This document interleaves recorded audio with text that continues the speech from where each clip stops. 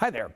I'm Mike Micklon, the Executive Artistic Director at Johnson Hall right here in beautiful Gardner, Maine. And I'm excited today to bring you a presentation of our Artists in the Schools program. And that is brought to you by great support from the Onion Foundation and E.J. Prescott. And today you are in for a treat because we have the amazing Maine author, Lynn Plourde. We hope you enjoy. Hello everybody, I am Lynn Plourde, a Maine author, and I'm very proud of being a Mainer. You guys are Maine authors too. You live in Maine and you write, so you're Maine authors. I was born in Dexter, Maine, grew up in Skowhegan, Maine, I live in Winthrop, Maine now, so I've always been in Maine, and it's a very important part of who I am as an author. I want to share with you 3 different pieces of my writing that have helped me to be a better author. One is characters, and I have written about Mainers, so that's an important part of my writing.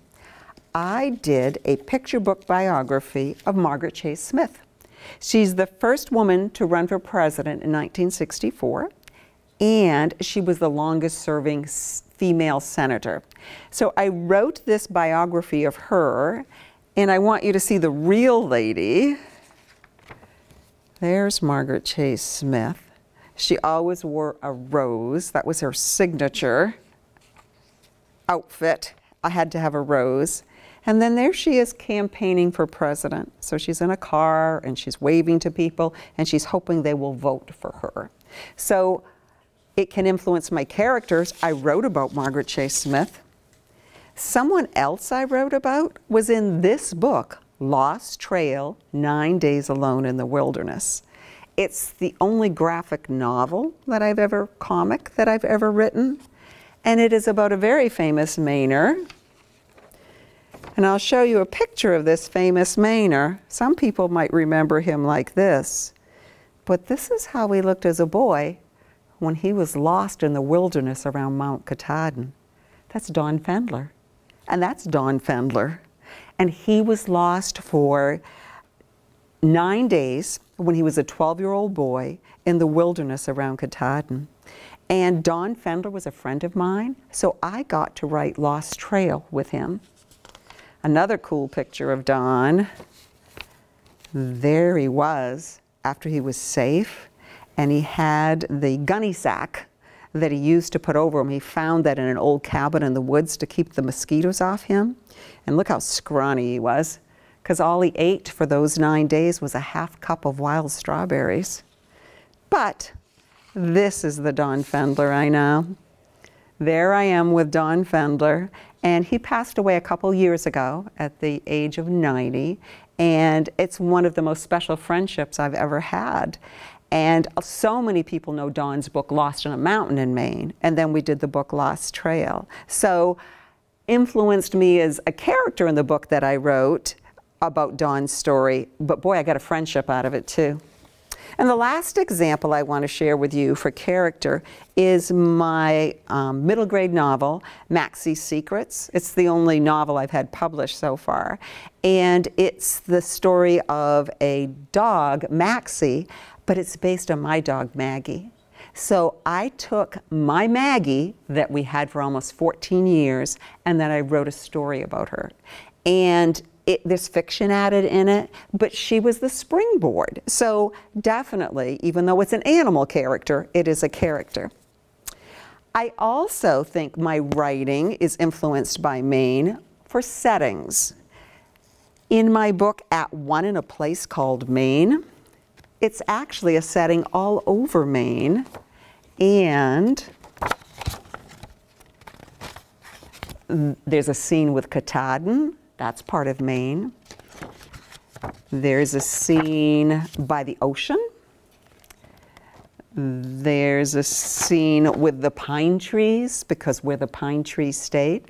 So this book, At One in a Place Called Maine, sort of fits in so many things about Maine. I couldn't write it if I was not a Mainer, and I've woven those all in. This is like my love poem to the state of Maine.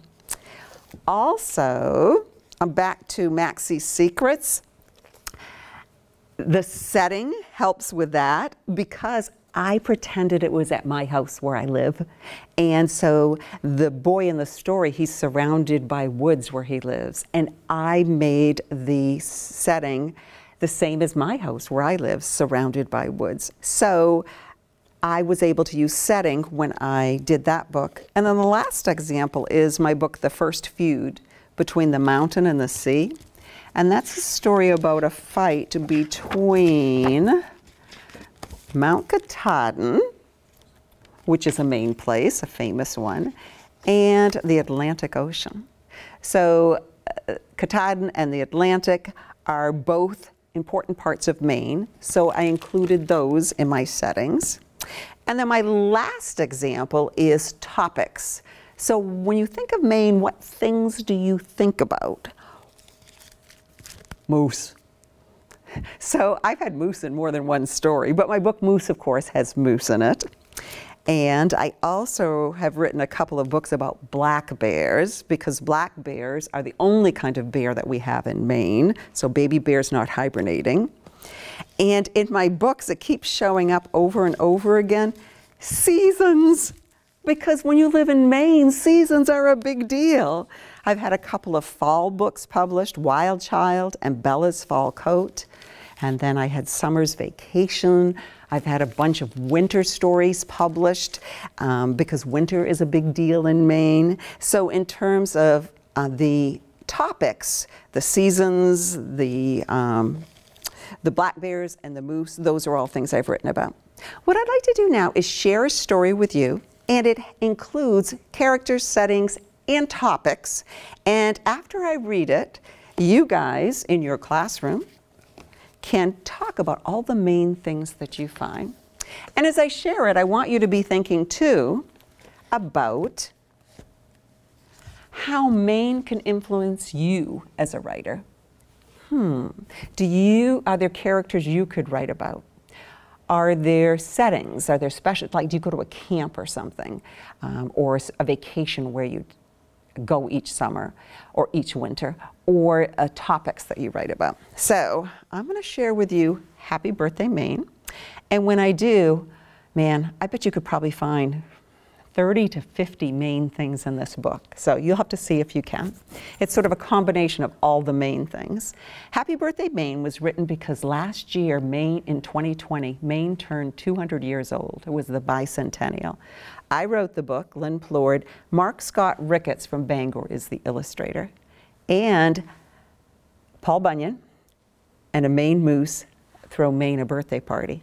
Paul Bunyan, character, moose. I'm going to name him a character in there.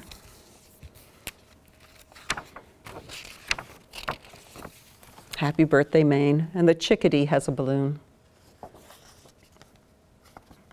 Shh. When you're planning a surprise birthday party, you have to be sneaky. Stomp, stomp, clomp, clomp. Stomp, stomp, stomp, clomp, clomp, clomp. Unless you're Paul Bunyan, unless you're Moose, then it's not easy to tiptoe away to plan a secret party. As Paul Bunyan and Moose reached a clearing deep in the woods, they heard, "Who? Who?" "Great question," said Moose. "Who will we invite to the party?" "All 1.3 million residents, of course," said Paul Bunyan, "plus any people from away who want to come." "But how can we possibly send out that many invitations?"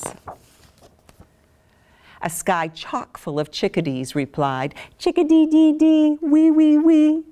That's a big job for such wee creatures." Moose looked skeptical. Paul Bunyan shrugged. "Chickadees are the state bird. It's the least they can do." And they did. You're invited to a birthday party for Maine. If you're wondering how old the birthday girl is, we're not telling, but she was born in 1820, so you do the math. Date, March 15th, but when you get to be that old, you should celebrate all year long. Time, anytime, day or night. Where, anywhere and everywhere, within Maine's 35,385 square miles, of course. Potluck, no gifts, just bring a favorite story to share about the birthday girl. RSVP ASAP. I wonder if you checked the yes or no to go to that party. As soon as the invitations arrived, RSVPs started pouring in. That's a Maine word for yes. There's 6 of them. Let's try it together. Say it with your best Maine voice.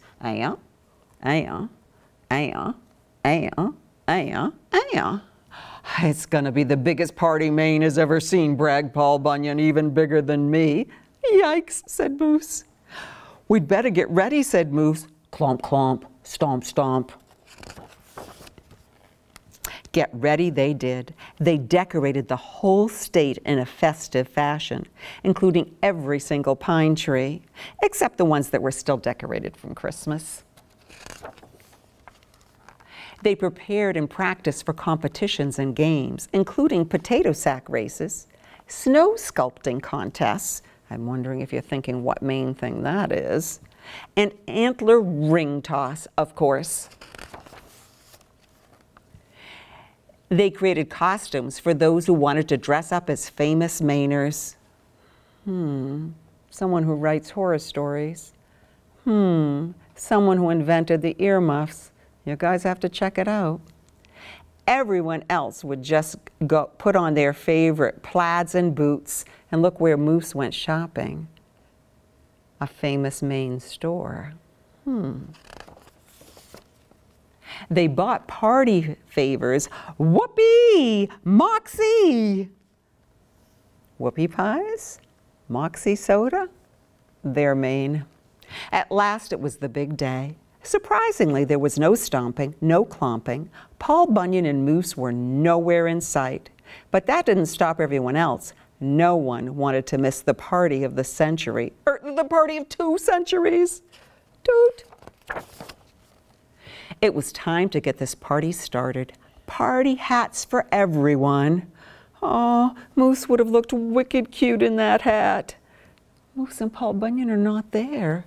But the whale has a party hat, and the State House in Augusta has a party hat. A Guinness record-setting blueberry pie eating contest. Imagine how many pies Paul Bunyan could have eaten. Blueberries are Maine. Toboggan sled races from the top of Katahdin all the way down to Portland Headlight. Dump truck loads of mashed potatoes filled in melted, muddy, grassy spots along the way. Moose and Paul Bunyan would have won this for sure. They're still not there. Everyone enjoyed the giant potluck buffet set up along Route 1, including baked beans, clam chowder, and touche pie. Oh my. Too bad Moose and Paul Bunyan aren't here to chow down. They worked so hard on this party. From the New Hampshire border to Matinicus Island, from Kittery to the county, from the biggest city to the smallest town, and everywhere in between, everyone celebrated the way life should be. Maine's party, bonne fête. That's happy birthday in French. Let's say bonne fête together. Bonne fête. Everyone celebrated, that is, except Moose and Paul Bunyan. Chick-a-dee-dee-dee, where could they be? But there was no more time for wondering. A giant logging truck rumbled to a stop. Partiers surrounded it and oohed and ahed at the world's biggest birthday cake.